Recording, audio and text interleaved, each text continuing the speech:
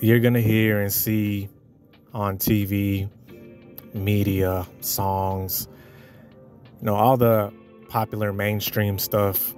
You're going to hear and see things that talk against masculinity in one way or another. It might not be directly, but there's definitely undertones, right? One example is that Barbie movie. Of course, I didn't see that bullshit, right? I didn't pay $100 in the theaters. Theaters be jerking you, pause, just to go see a movie, right? You're going to spend $100 for a popcorn and a motherfucking drink, right? But, things like that, like the Barbie movie, of course, the message on there is, F men. Like that's actually the message on there, even though it's a movie about a damn doll. And they still somehow managed to slide some kind of man-hating message in there, okay? If you guys just heard a crinkle, I'm wiping off the darn sweat. I'm in this Texas heat, right? But we see all of these anti-man stuff. We hear these hot girl type of broads. You got Big Sexy Red, whatever the fuck her name is. You got Cardi B and Meg, all of these type of broads, and what a lot of undertones to it is man hating, right? So we hear and we see all of this stuff against men, and honestly, none of that shit matters, because when you step out into the real world, when you step out into the actual world and get out of this virtual mainstream social media narrative, you will know very quickly that masculinity is still and always will be in high demand, especially by women, even though a lot of them won't admit it. Okay, they have this deep resentment, but deep down inside, they know that they want a masculine, like a real masculine man, right? Even though a lot of guys talk about, they go for the a-holes and stuff like that. That don't matter, bro, because that's really what they see in their immediate environment. Okay, but I'm gonna get more into it. First of all, this is Solidtarik Talks Midnight Podcast. Sit down, relax, and enjoy. This is an important one. They're not gonna admit to you that deep down inside, aside from all of that, girl power and empowerment and all that good stuff, they're not going to admit to you that deep down inside, when they go home lonely at night because they don't got no man, they're not going to admit to you that deep down inside, they crave a masculine man. They want a man that's going to lead them, sort of like a father figure. And no, this isn't on some weird incest Alabama type of stuff. Shout out Alabama, first of all. Shout out to the whole South, man. Shout out Alabama. I'm not trying to pick on y'all. I'm from Texas, so we know damn well it happens down here too, right? Shout out Mississippi, Georgia, all of y'all. But when I say father figure, I mean a strong man that they can look up to, that they can follow, that will lead them. And unfortunately, a lot of them are going to deny it because, for one, let's face it, we have a fatherless epidemic, right? We're going to talk about some real stuff here, guys. We finna get into it. We're going to talk about very uncomfortable topics here. We have an epidemic of fatherlessness, of boys and girls that grew up in fatherless environments. And this is extremely harmful.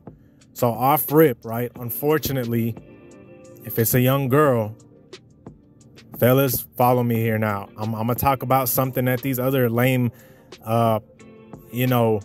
thirsty red pillars aren't going to talk about, because they're going to teach you, this is how you get a one-night stand, and this is how you pull IG baddies, corny shit like that. And that's not masculine. Okay? I'm gonna talk about that in a little bit, but let me stay on topic here. They want a guy that's masculine, that's gonna lead them, right? And like I was saying about the whole daughter thing, fellas, I'm gonna tell you something that a lot of these red pillars aren't gonna tell you. If you have a daughter or a son, for that matter, be in their lives. You know, it's important, especially a young lady, because what these red pillars and these corny ass manosphere dudes don't be saying is the way they act, right? They try to be this fake ass player, you know, pump and dump. They use these type of words. That's not masculine. That is not masculine, because you're leading women astray. You're leading them into a life of being lost, right? And I know what someone is thinking, oh, you're blaming men. You got to blame yourself at some point. You can't just blame women, because what's the whole motto of the whole manosphere and all this shit? Men lead, right? So if we're leading young ladies to be doing that type of stuff, guess what? They're going to follow that. They're going to see that guys are thirsty over IG models and all that stuff. So what they do, they go get BBLs, because they're following what men are gravitating to. That's why they follow those trends. That's why you see all of these videos criticizing females like, oh, they getting BBLs. Why you think that is, bruh? Look at these male rappers. Look at these male entertainers. That's what they rap about. That's what they are glorifying. So of course women are gonna follow. If men as a collective join together and we're like, we don't like this type of stuff, you know what I mean, we ain't with it, best believe females are gonna follow what the top men want. But unfortunately, a lot of top men are actually simps. We hear all these rappers and shit, oh, she got a fat booty, I'ma pay for that, right? I'ma pay for her BBL. Like, you know, if the kitty good, I'ma throw a bag at it. Like, what? You know, they see females hear and see all this stuff and they follow suit. Okay, so that is not masculine. A lot of these manosphere channels try to make it seem like these celebrities are masculine, bro. They are not. They're thirsty. Okay, they just got money. That's it. That's literally it. They are not masculine. They just have a lot of money. Having a lot of money does not make you quote unquote high value. Females will, as I said before, will not admit it. They won't admit that they want a man that they can trust, They won't admit to you that they want a man to come in their lives and bring some kind of order and structure. They're not going to admit that. Right? When they meet that guy, look, and these type of men that I'm talking about don't come very often. Matter of fact, they don't really exist, unfortunately. But it's getting better again, because a lot of men are starting to wake up, right? A lot of men are starting to wake up. These type of men don't exist, but best believe these are the type of guys that are going to always be in a good relationship. These are the type of men you're going to see with a family. Okay? And I'm not saying they're perfect. I'm not saying that the men and women are perfect in these relationships, right? Nobody is perfect. Let's just get that out the way. Let's get that understood.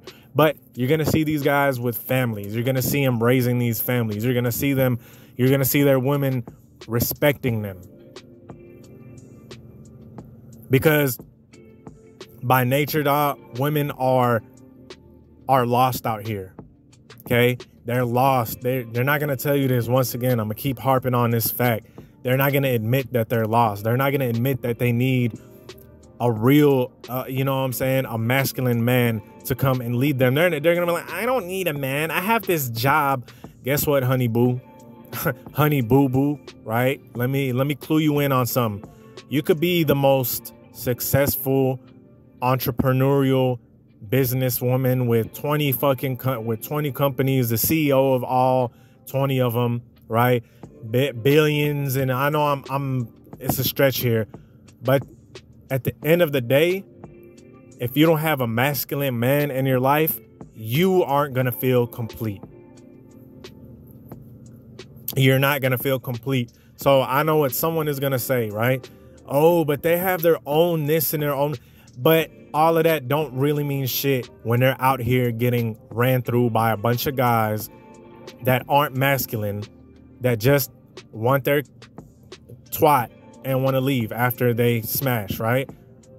We could talk about how successful and how many Benzes they have and BMWs and all that corny shit. At the end of the day, when they don't have that man in their life, guess what? They're going to be a successful woman with 20 CEO, companies, a CEO of 20 companies and all that good shit. And guess what? When they go home, they're going to drink themselves to a stupor. They're going to have a full bottle of wine. They're going to be on a dating app, getting ran through again for the billionth time this weekend. Right? And I'm going to get a lot of pushback for saying this. And guys, if you still with me on this video, type in a 1 if you feel me, man. If you feel me, type a 1. That's really their fate. That is their ultimate fate when they don't have a masculine man in their life. Because it's missing something, dog. It's like this. It's like a brand new Ferrari, beautiful red Ferrari, the newest fashion. It goes 200 miles per hour and all that good stuff. Just a hell of a machine. But it don't have a motor inside. It's not going. It's lost. It's not going nowhere. Okay? That's kind of how it is with a lot of these successful businesswomen and shit like that. A lot of them are single until their fucking 30s. A lot of them are single until their 30s. Guess why? Because, first of all, this is what y'all want to hear. This is what you want to hear, right? I know a lot of y'all, this is what you want to hear. I'm going to go and say it because there's a fault on both ends of the party. For one, the chick is very in her masculine, right? Meaning she doesn't want, she's resisting male authority, okay? That's for one. For two, she hasn't found a man that is actually masculine. So it creates this spinster, late 30s, still, cat mom type of dynamic. That's what happens with females that don't have masculine direction, right? That is their fate. So you best believe that all women, dog, they need that strong. It's masculinity is still and always will be in high demand. All right. Anyway, I hope you guys like this podcast. Peace.